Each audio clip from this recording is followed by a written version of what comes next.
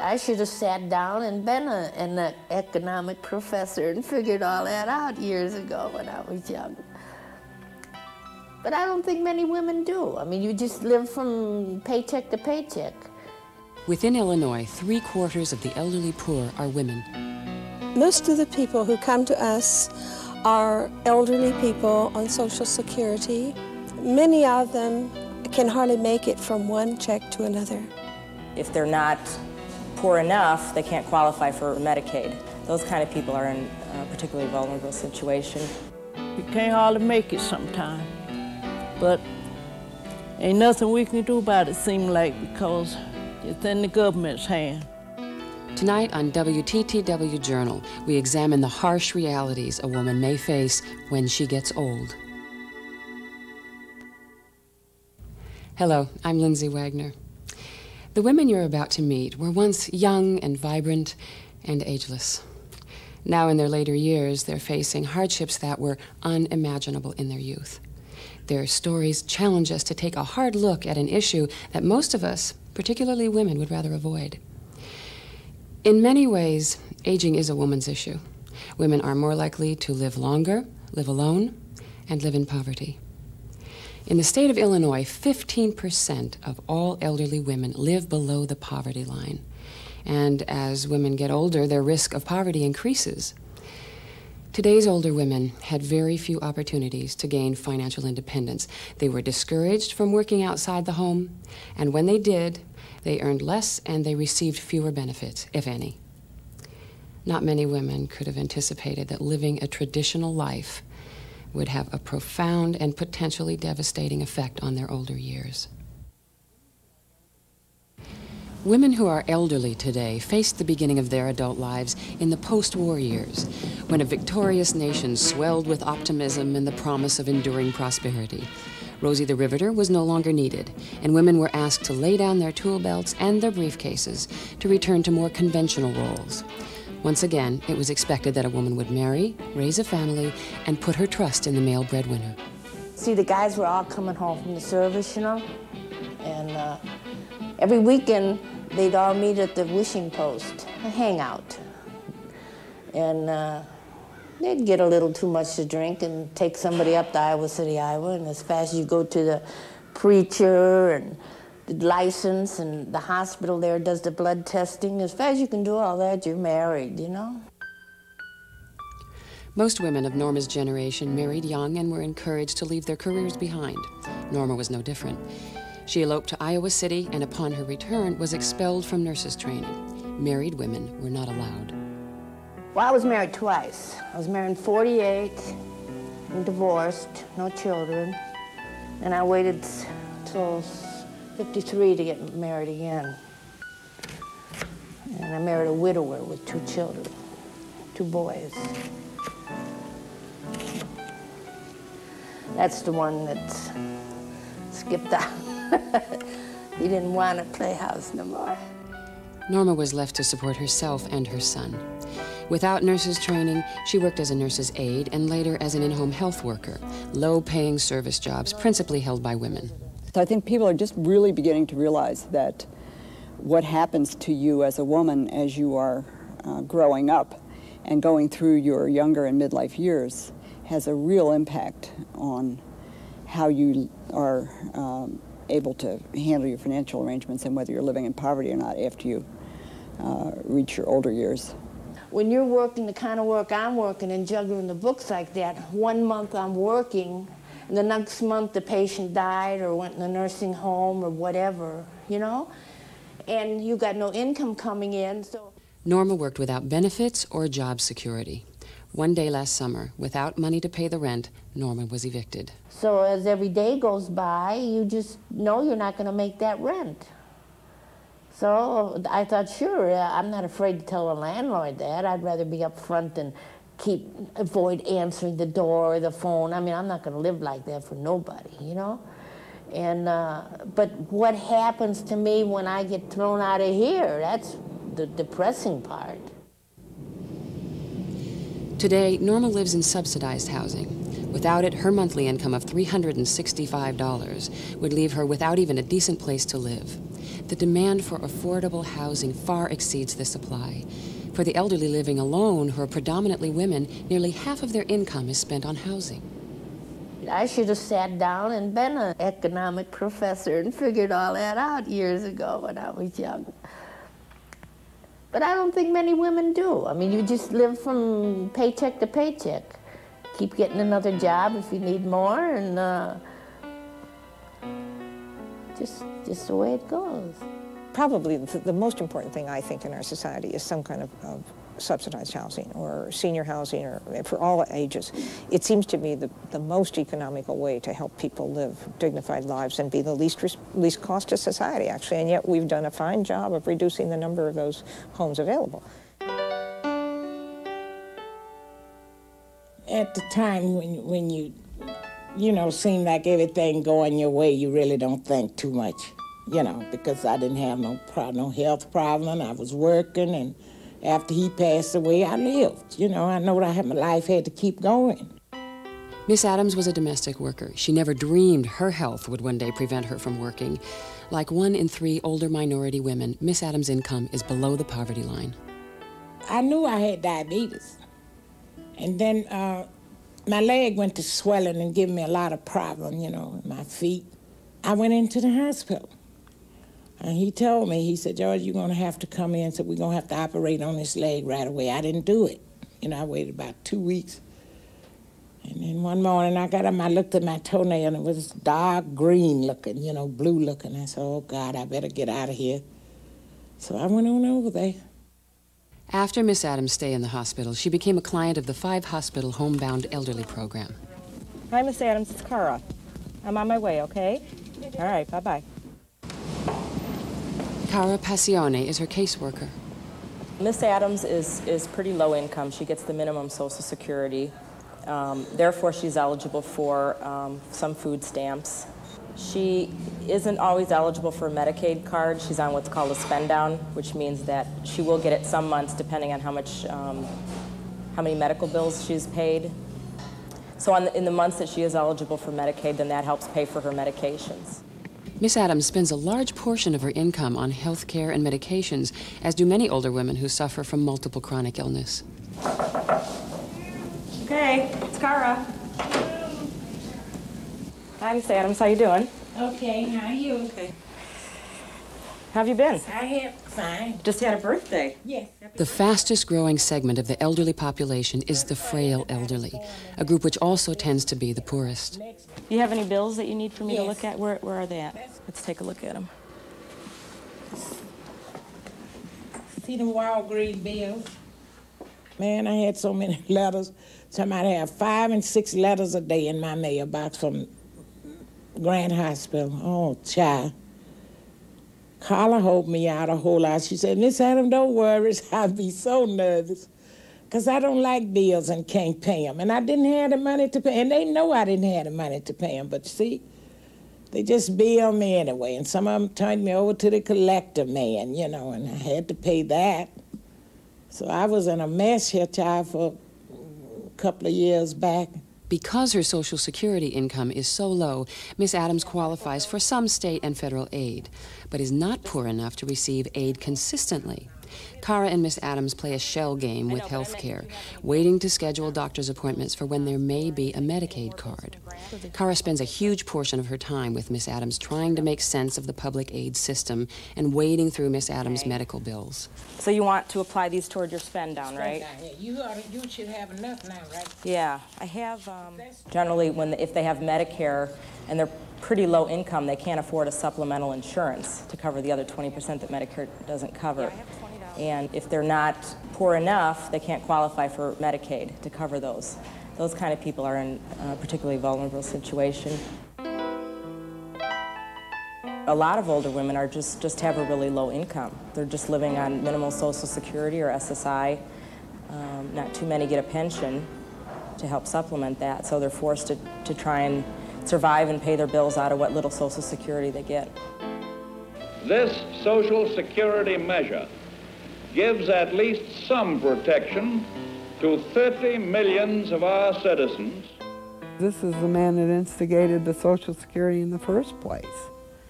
I mean, the man had a lot of vision as to helping older people, but the only thing wrong with it is that somewhere along the way, the job that he had wanted done isn't really doing the job. It's not taking care of us as we get older.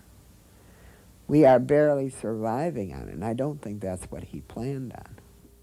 The original purpose of Social Security when the system was founded in 1935 was to replace, in part, income that's lost by a worker at retirement.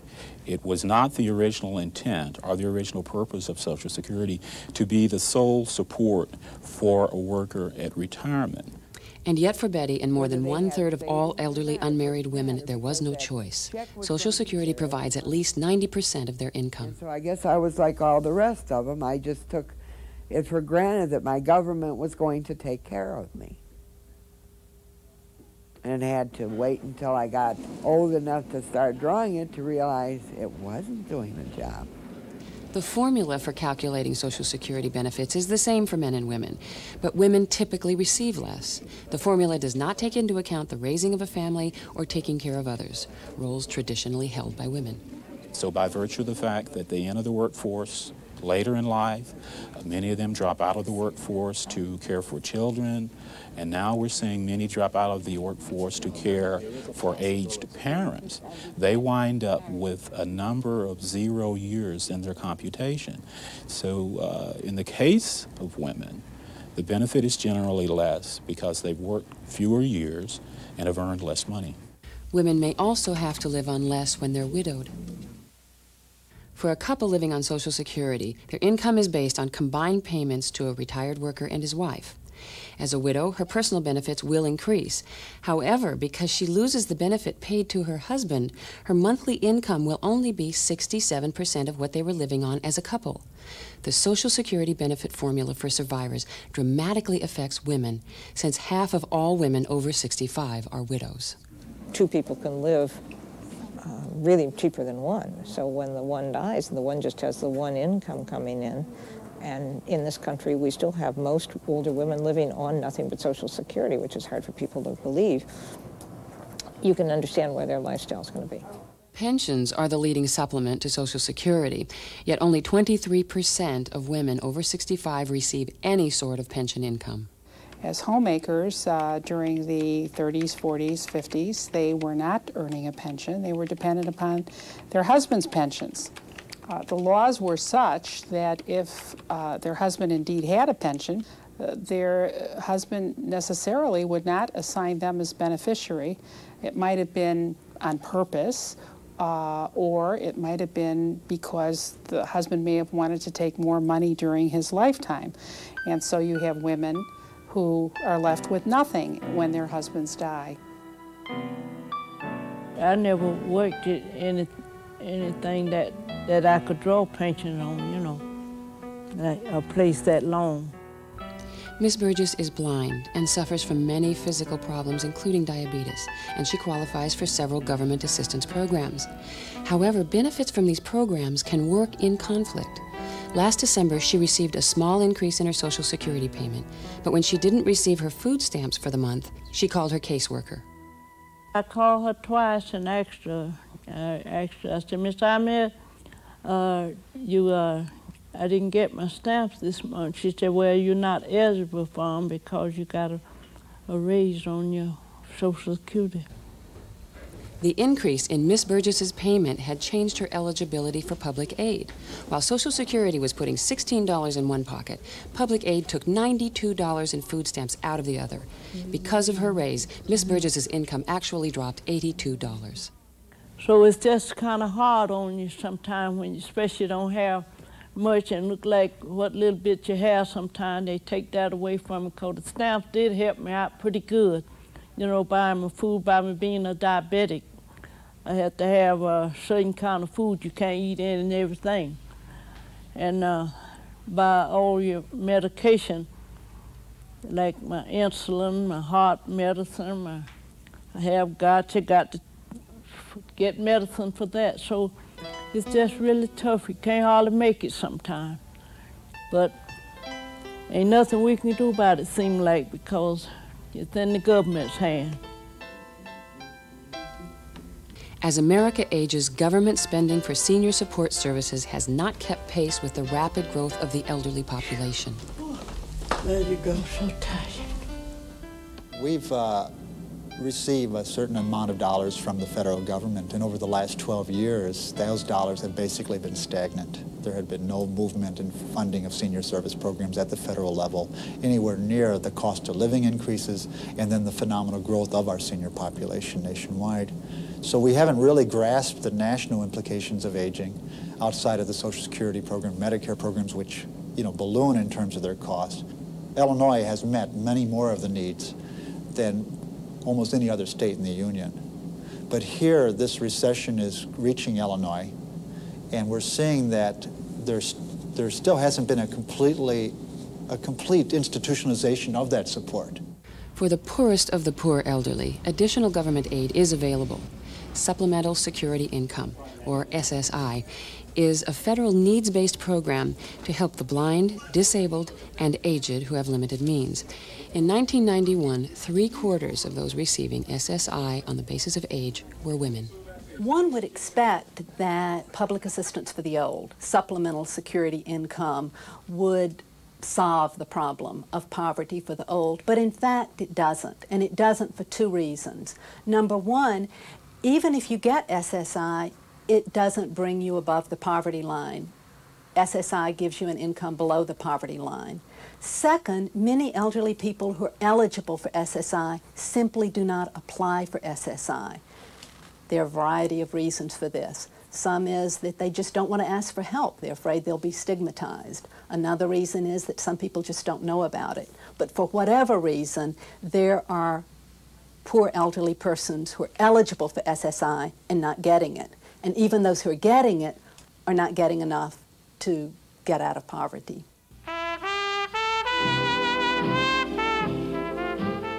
The real object of the game from day one was, you're going to be a married lady, and you're going to be a mother, and you're going to raise children.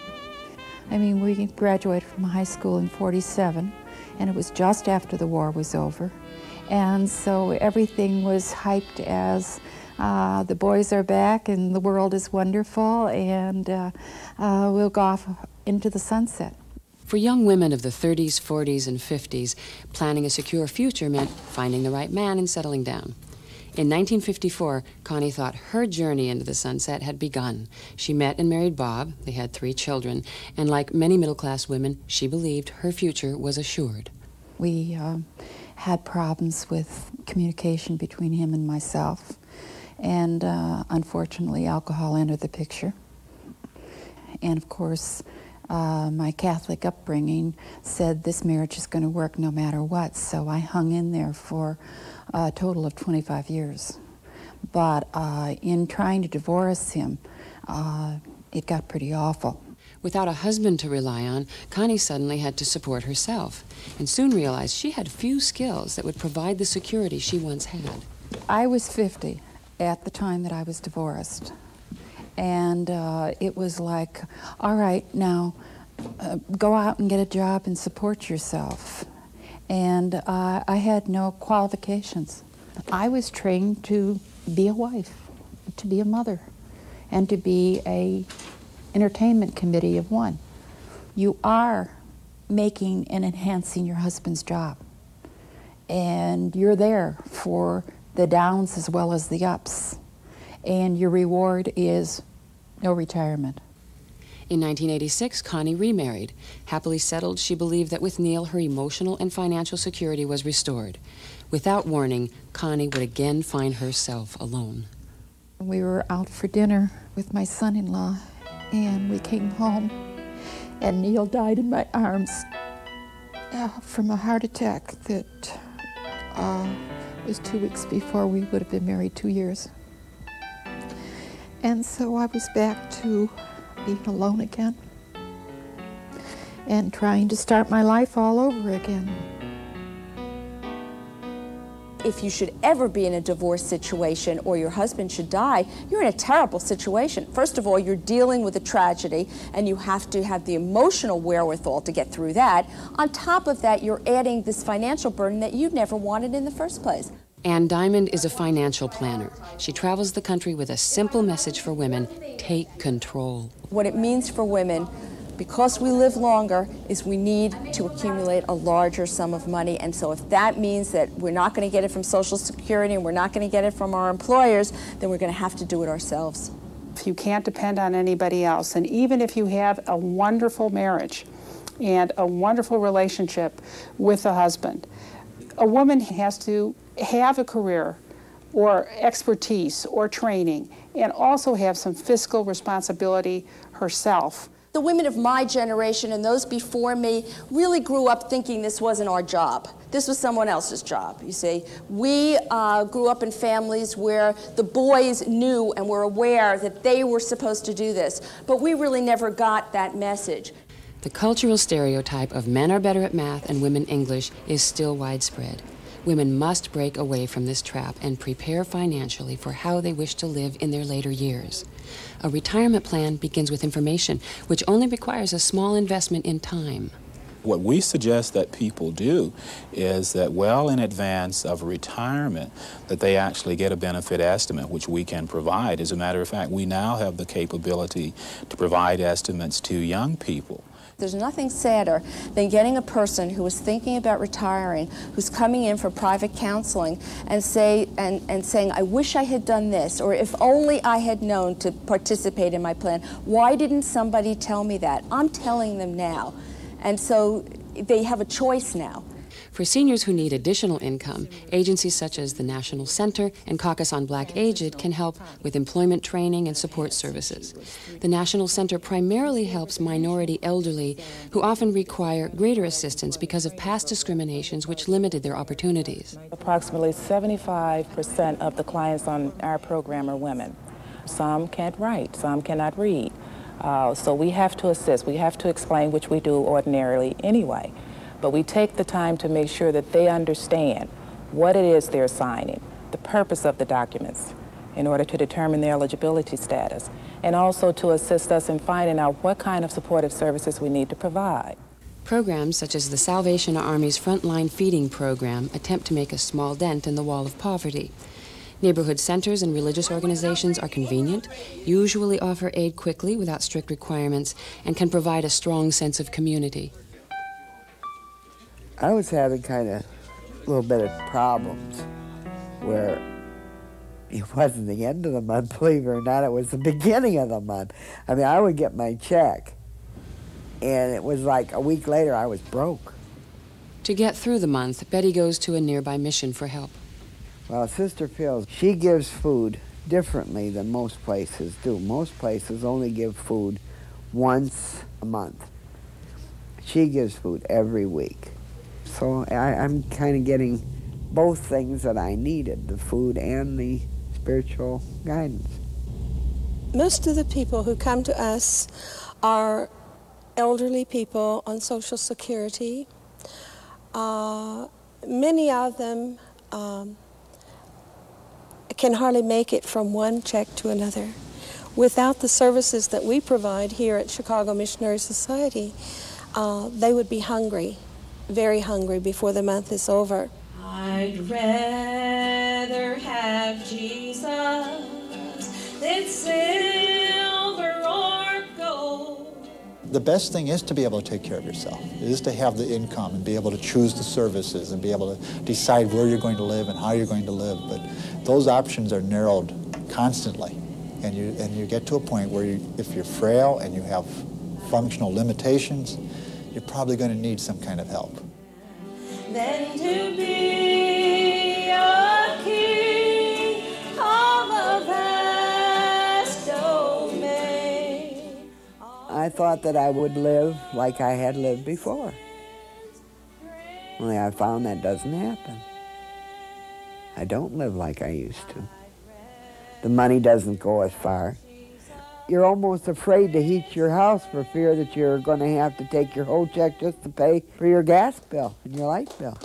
I would like to hear from Betty. She has a song it's so beautiful. It shows her determination. Should we have more children in Head Start? Should we raise teachers' salaries? Or should we try to eliminate the problem of poverty for old people? How can we choose among the vast array of alternatives? And I think that in this era, in this country, that we should be able to accomplish all of those objectives and that we shouldn't have to choose between them. I'm very glad to be here. I haven't been here for a while. I had been in the hospital. And I'm very happy to see all of you people here again. When I first found Jesus, something o'er me stole, like lightning. I get sick. I get to hurting. I sound like a broken record. Oh, my leg hurts. Oh, this hurts. Who wants to listen to that? Nobody. So you suffer it and you just try to get along the best you can. And there's so many just like me. So many of them out there. And I feel for them because I know what they're going through.